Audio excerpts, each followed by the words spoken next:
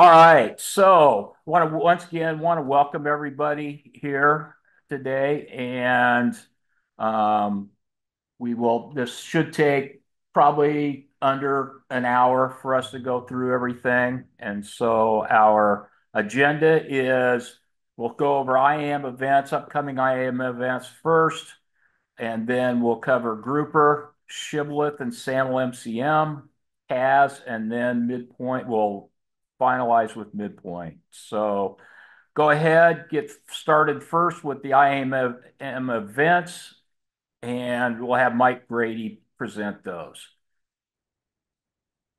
Hello, Mike Grady. I am architect with Unicon. The first upcoming event that has a fairly significant identity and access management component to it, of course, is EDUCAUSE.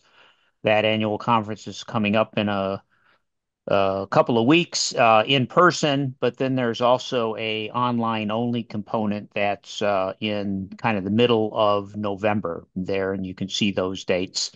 I imagine if you're going to that, you're or doing either one, you're already registered and have all your plans in place for those.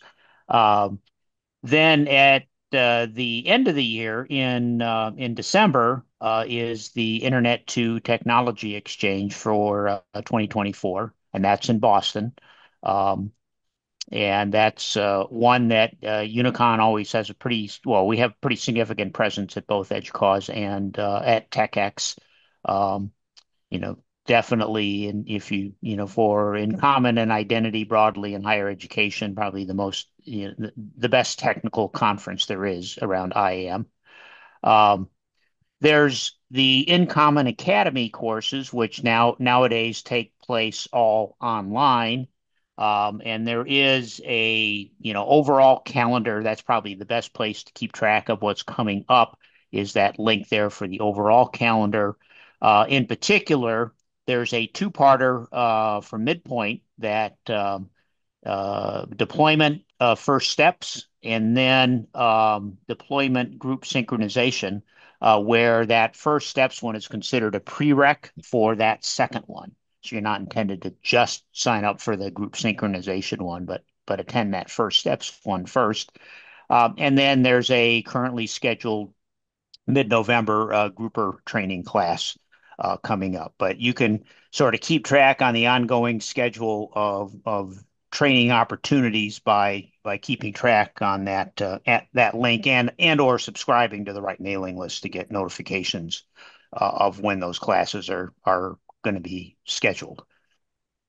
Want to go to the next slide? And then for 2025, we have the second of the two yearly Internet 2 meetings, Community Exchange.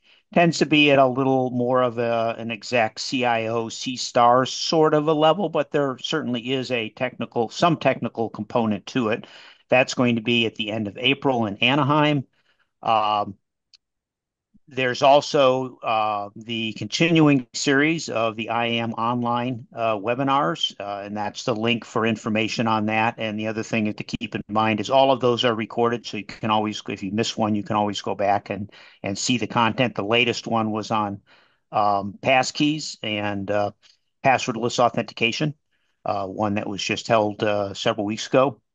Um, there's a kind of a calendar of everything happening for Internet 2, upcoming events calendar, another good place to check in on occasionally to see what's coming up.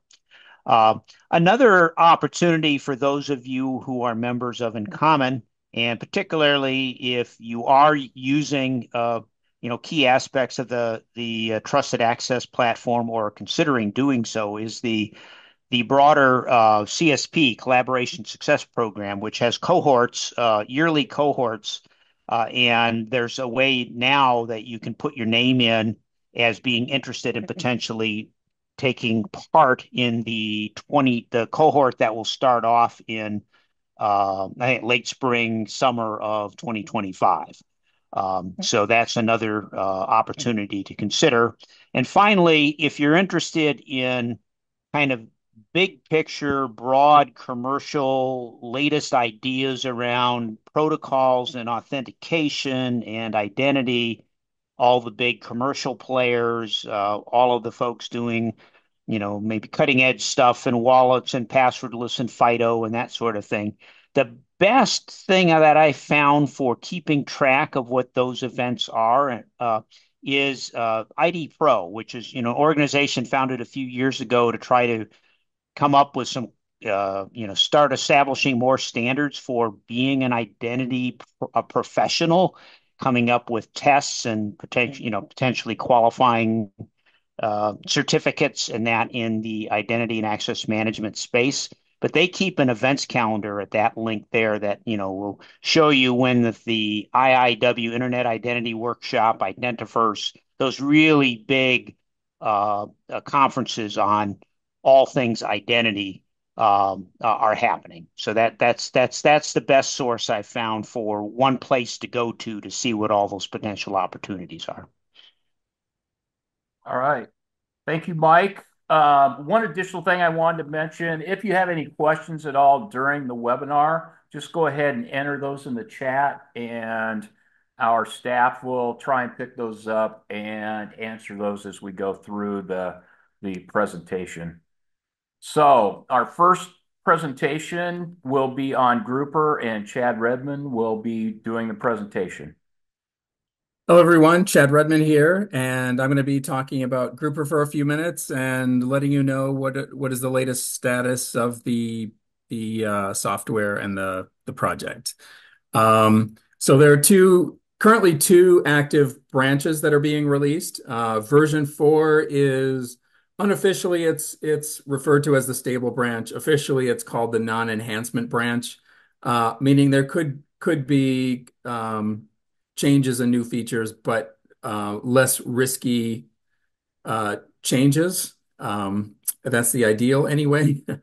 Um, so the current release is 4.15.4, and that's as of 2 days ago. So it's probably not even stamped with the stable release, which just means a few people have tried it and haven't caused any problems. So this is just showing what the latest version is up to date.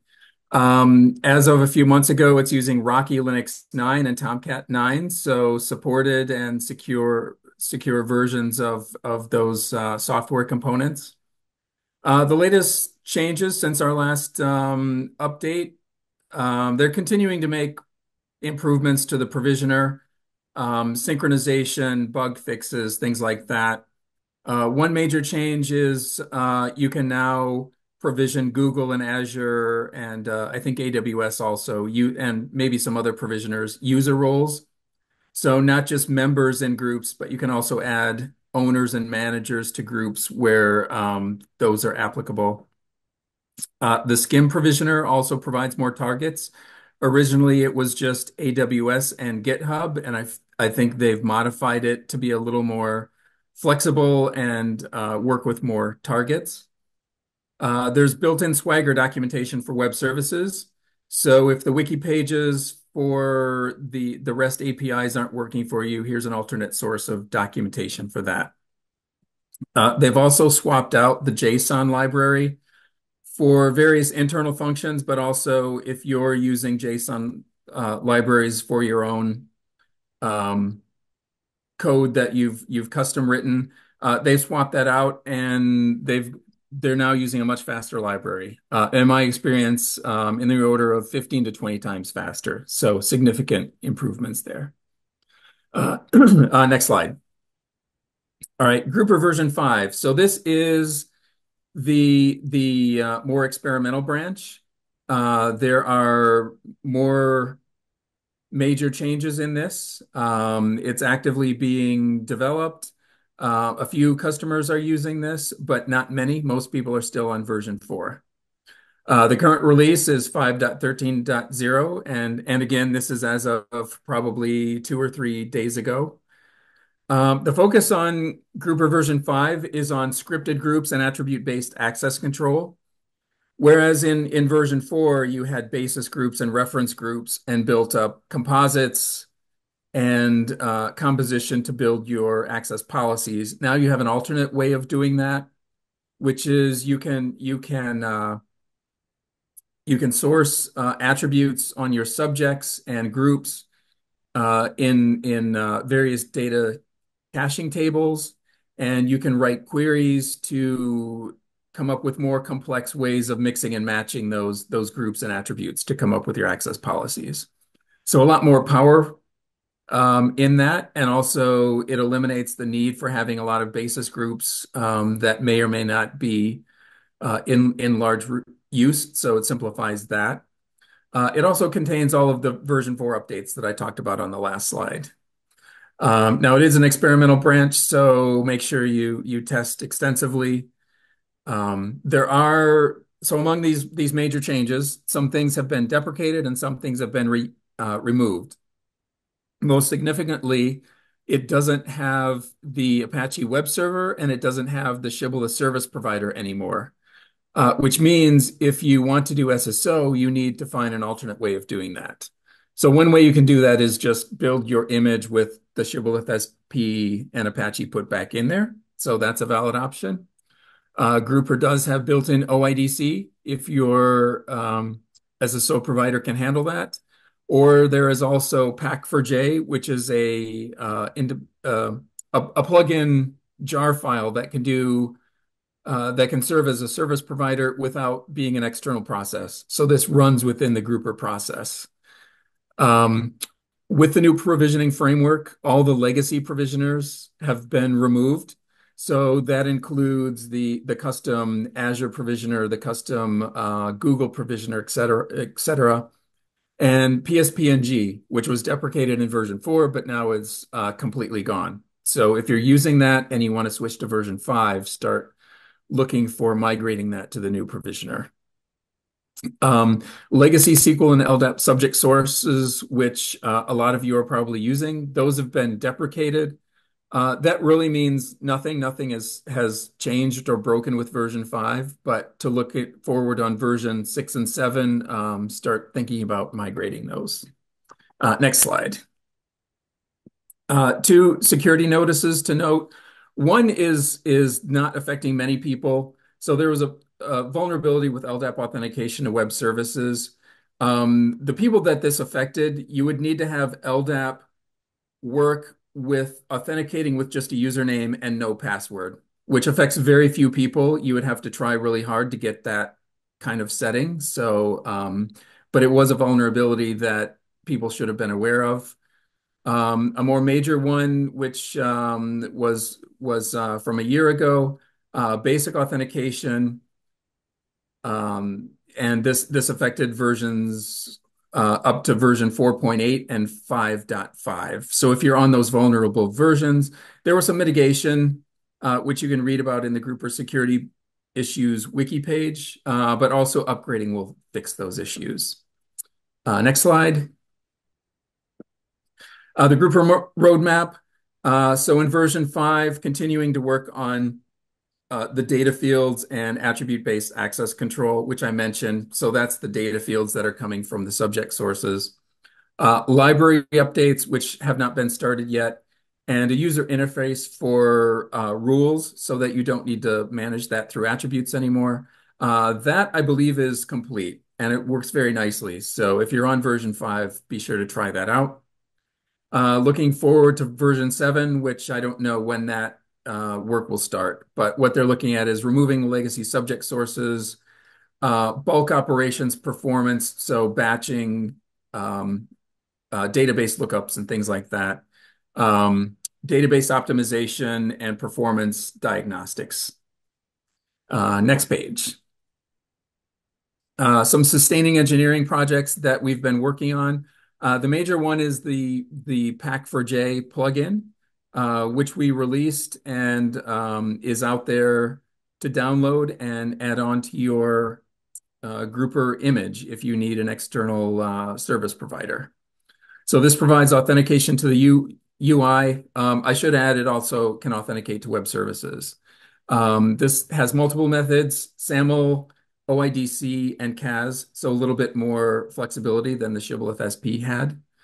And another thing, this is more minor, but improvements to the daemon UI pages. You can open up jobs, daemon jobs and new tabs. The navigation of it, the filters and things is a little bit nicer. I appreciate it anyway. Next page. Is there any more? No. Okay, that's it. Thank you all. All right. Thanks, Chad. Next, we'll go to Shibboleth along with some information on SAML MCM. Mark McCoy will be doing Shibboleth, and Sean Porth will be talking about SAML MCM. Good afternoon, everyone. So we're going to talk about Shibboleth, and so the current um, or the previous, excuse me, version of Shibboleth was IDP4, and that is now gone end of life as of September 1st. So if you're running IDP4, obviously we want to make sure that everyone's getting migrated up to 5. The last version is 4.3.3. That will be the last release. No future bug fixes or security fixes will be coming out. Um, as long as you're following their upgrade path, which is to make sure that you get onto the latest version of 4, which would be 4.3.3, that's a really good prep for then the migration to 5, because one of the things the upgrade path does have is all of the changes, or most of the changes that you'll need to make to get to 5 should be listed in the logs with deprecation warnings. So as long as you're resolving all of those deprecation warnings in 4.3, then you should be ready to go ahead and go ahead with the upgrade to 5. And so make sure that as you're working through that process, all those deprecations are covered, and then you should be good to go ahead and go to 5. Next slide. And so the current version of 5 is 5.1.3, which was released this July. The whole migration from 4 to 5, one of the big impetuses was to do a big refactor of the code base for 5, which is why some of the interfaces, some of the libraries they changed, the underlying libraries changed. The bare minimum now is to use Java 17. The Spring framework was upgraded to 6 internally, which then requires us to go through our code, look for any instances where we're using some of the older library paths, and then change those references within the Java code. For example, there were some references to some older Java X libraries that are now part of the Jakarta libraries. So you have to make those changes appropriately. The bare minimum for running the service is going to be on Jetty 11 or Tomcat 10.1, and that also requires the Java 17. And as part of that upgrade, if you're using one of the earlier versions of 4 that has the built-in Duo modules, that you will need to look at migrating also to the Duo OIDC plugin. That's going to be another change to look for. Those modules no longer exist in 5, and they've been replaced by that Duo OIDC plugin, which you've probably already done as part of getting off of the legacy Duo interface anyway. But it's just we wanted to make sure we pointed that out, just because that is another change that's going to happen as part of that upgrade. And of course, there is a very detailed example instead of documentation on the wiki page for Shib for doing that, walking through that upgrade, making sure you cover all those different steps. Next slide. On the service provider side, current version still 3.4.1. There's been some minor patches released on the Windows side for packaging and some libraries that needed to get upgraded, but 3.4.1 is still the major version for a while now. Essentially, there's only going to be security patches going forward if needed. There was an OpenSSL vulnerability last year, but it was not really considered to have an impact. But they went ahead and upgraded those libraries internally just out of caution. So that's an example of, even though the project itself has gone into pretty much a maintenance mode for 3, they are still looking at, obviously security concerns. The upgrade from SHIB SP3 to 4, that's still in kind of a design phase. They did the major work over the last 2 years to get all of the V5, the IDP libraries for V5 refactored, so that then they can use a lot of the underlying code both on the IDP side and the SP side, instead of it being 2 separate projects. So that's if you're interested in kind of the current state of the discussions, they do put a lot of their discussions out there, linked to on that redesign page there. But as far as a timeline on for where we are or where they are with providing version 4, We don't have an update on that yet. That's that they haven't released any information on that yet. It's still ongoing work. So next slide. And so one of the things that we wanted to bring up as part of the shibboleth discussion, it does have an effect on CAS as well, but we figured we're going to be talking about both of those today.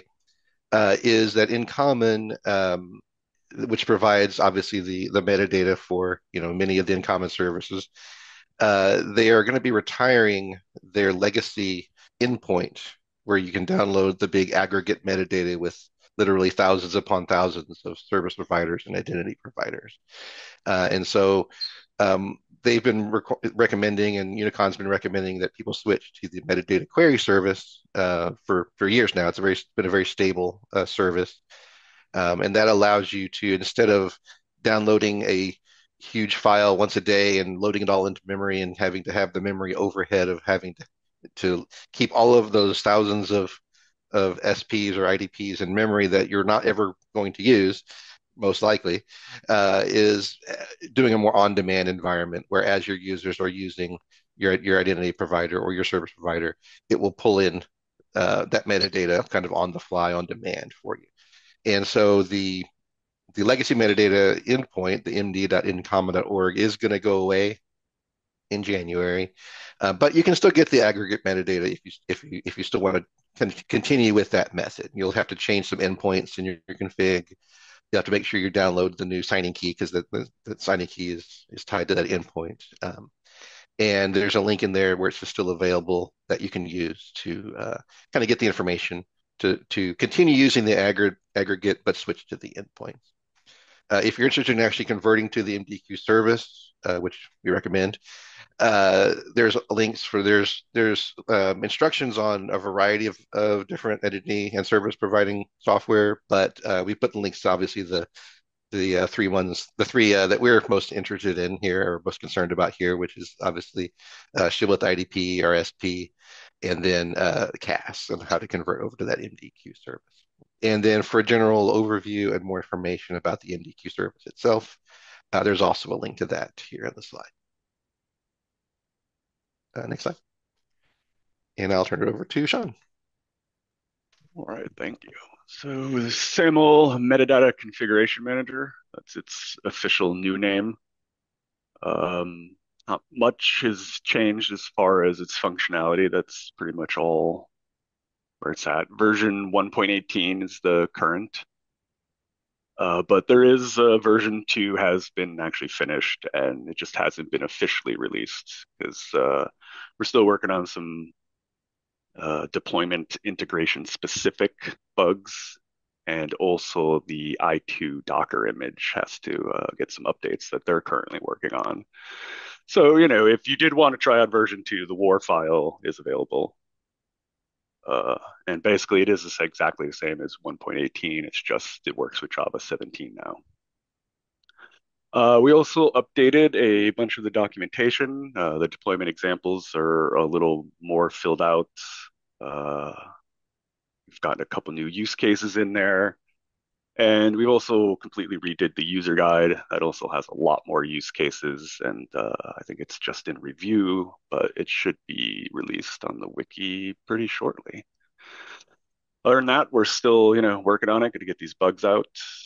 And then hopefully we'll release the official version 2 and then start from there. As always, if you do need assistance, you can send an email to help@incommon and ask to get asked to the Slack channel. That's where most of the people who are using it are asking questions, and we're also there too to help. And that's it. Thank you. All right. Thanks, Mark. Thanks, Sean. We'll now be moving to CAS, and Andrew Tillinghast will be our presenter. Good afternoon. Just updates on where we are with CAS. Currently, the CAS is running 7.1.1. Version 6 has been fully end-of-lifed. They are now working on CAS 7.2, which will be running JDK 21. Version 7.0.x will have an end of life in April of 2024. Next slide. Some of the things that are major features is CAS 7.2. We've been moving to JDK 21, Spring Boot 3.4, more Growl VM recipes, which will help with deploying in different containers. Jagger distributed tracing for better logging. Next slide. Added a Redis ticket registry and Apache Kafka ticket registries. And you can find the full notes online at the link from Apparel. Next slide. Some of the other things they're working on with 7.2, improved TGT delegation, allowed reduction of OAuth 2 scopes for friendly capture when recapture. Max cookie age can now be configured, and there's going to be much more that they're adding for 7.2. All right. Thank you, Andrew. And now for midpoint, and Paul Spouty will be presenting. All right. Hello, everyone. My name is Paul Spouty. I am architect, engineer, whatever, jack of all trades here. Midpoint is an identity and access management program, kind of newer to the ITAP suite, but been around for a while now. Lots of deployments out there and lots of good things happening. Largely, the look here and some of the features I'm going to go through. Not much has changed. Midpoint changed to a once a year release cycle. So there are long-term supported releases, and there are stable or feature style releases that get pushed out every year. So we're due for another one here in the end of October or November from a volume which is called Midpoint 4.9. Continuing the trend of the 4.9 or 4X series, I guess, every release seems to contain goodies for higher education. So I have a lot of interest about people jumping to that 4.9. One of the biggest things, and I'll talk about once 4.9 is released, we'll do a briefing. This briefing will update you on some of the features. But one of the features that I know is coming that perhaps many have been asking for is you can actually edit schema extensions. So when you extend the user schema, for example, and add a new field such as birth date or my custom educational ID, whatever you want to add to attributes, you can do that now from the GUI. It's a first step. They said they're going to enhance it even more, but it looks pretty cool in the demos that I've seen. You are able to actually utilize or play with 4.9. The branch and stuff is out there. It's just not out for a full release just yet. So the current releases are 4.7 is the latest feature release, but that actually predates the latest LTS release, which is 4.8.4. I believe there's a couple point releases coming out on those as well. So just keep up to date. But 4.8.4 is the latest long-term stable release, and the dates are there for their support windows. Keep in mind that while Volume supports the midpoint to 10.17.28, 2028, we will support you on whatever version you're on as best we can. So, for example, a security vulnerability comes out. That's one where we will see if we can backport it to the version you're on if a Volume doesn't do it for you. And if we can't, then that's something to consider, but we will still support you on that. Next slide. So since midpoint 4.8 is the latest release, basically I had to update these slides because they're about the same as last time.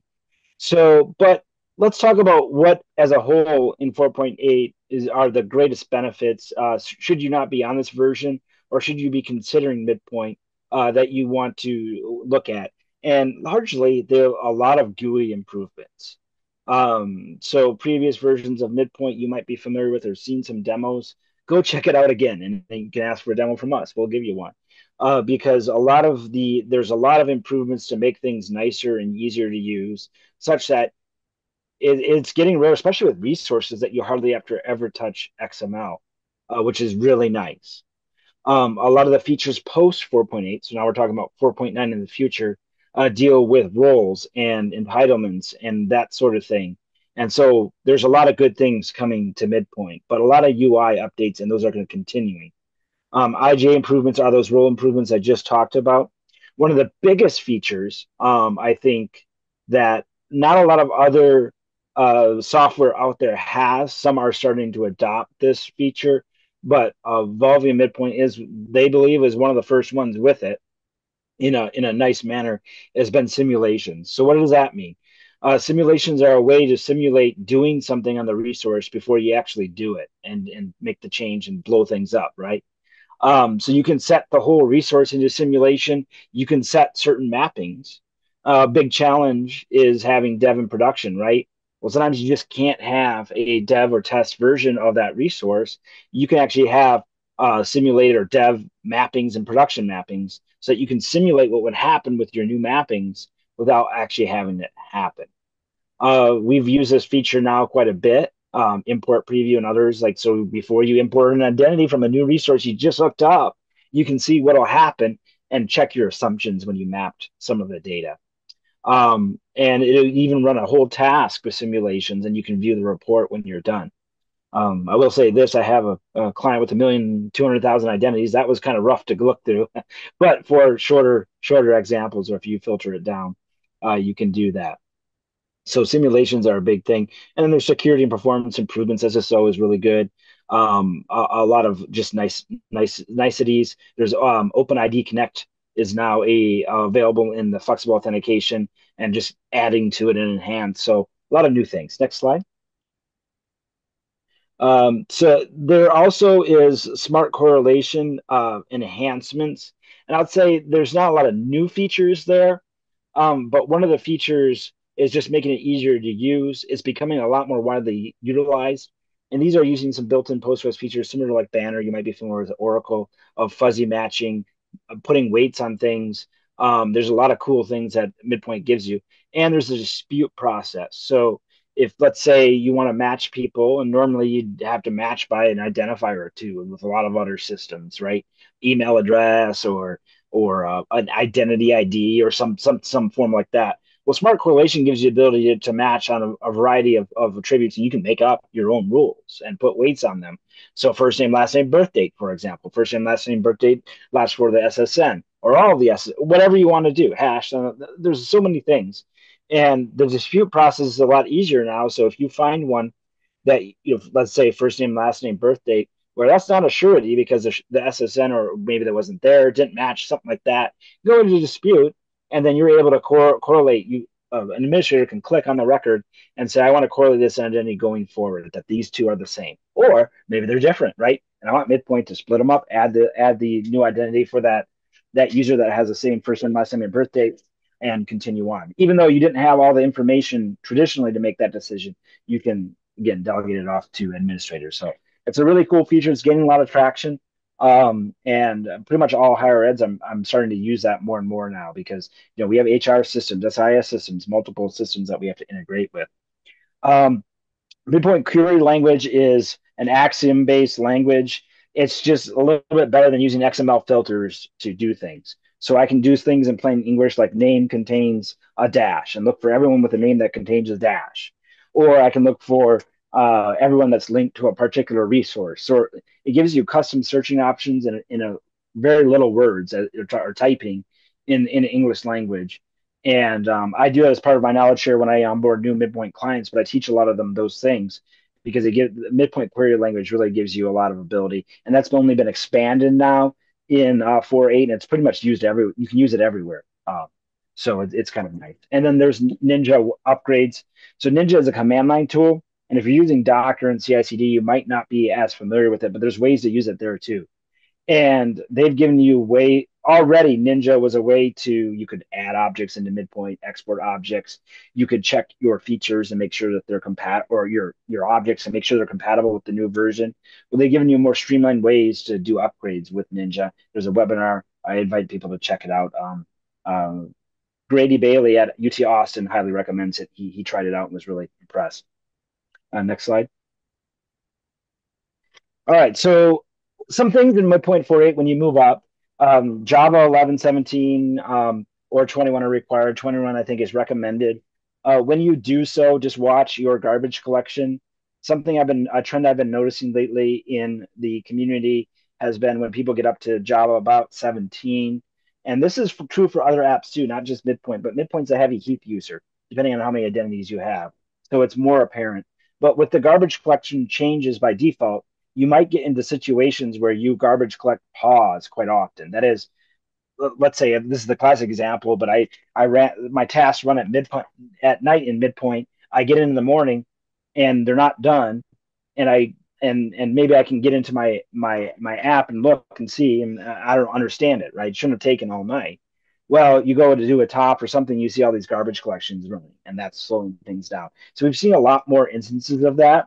So do consider when you do upgrade, you may have to look at Shenandoah or ZGC garbage collectors. Those are two new garbage collectors, and this is true of any higher heap app that you don't want to pause a world on garbage collection. So that's just something to look at. Postgres 16 is now supported and recommended, but you can use all those other versions I have there. Nothing to write home about. Postgres has been working great. Um, it's been reliable, the native repository for Midpoint. So that's pretty much it. Now, there's a big thing out in the community when it happened. Unfortunately, Evolvium is dealing with European regulations, and European regulations, they just passed a law, and we'll see if it's how it's enforced and whether it actually is fully codified throughout the EU. But basically, even open source software, the people that create it are responsible for it. So that means if someone like us take the secure shell vulnerabilities or the log4j vulnerabilities, we've seen a lot of these recently. In those cases, a lot of them are open source projects. They would have been responsible for the security of vulnerability breach.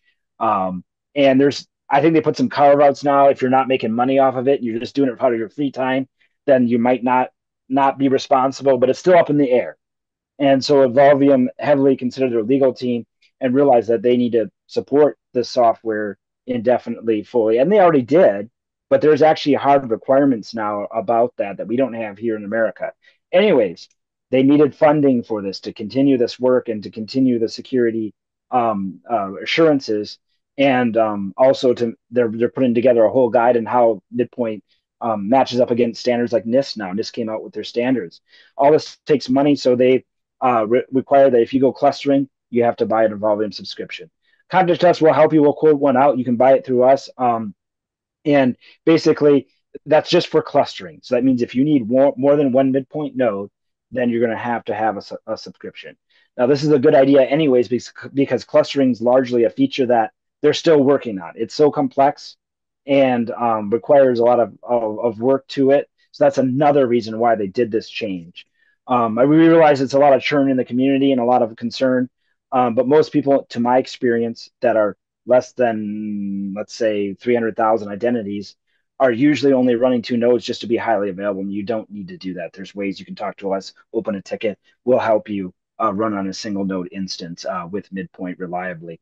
But if you do need the two nodes or more than one node, so let's say you're UT Austin size and you got 10 million identities, in that case, you would need to buy and they have purchased a subscription from Evolvium. There's two levels. We'll help you with that, and it gives you benefits beyond just clustering. So you can ask questions, bug fixes, things like that. So open a ticket if you have any questions of that. But if you do move to 4.8, note that after 4.8.2 or 4.8.2 and beyond, you have to, if you have two nodes, it will warn you in the logs, and the other node will essentially not work unless you do that.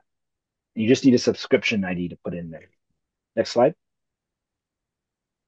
So these are the updates to the connectors. I covered them last time, but there are actually a couple version bumps because they've been making improvements over the 4.8 X series. So just check out. I mean, particularly, I always like to be on the latest of database table and LDAP because those are the most that are widely used.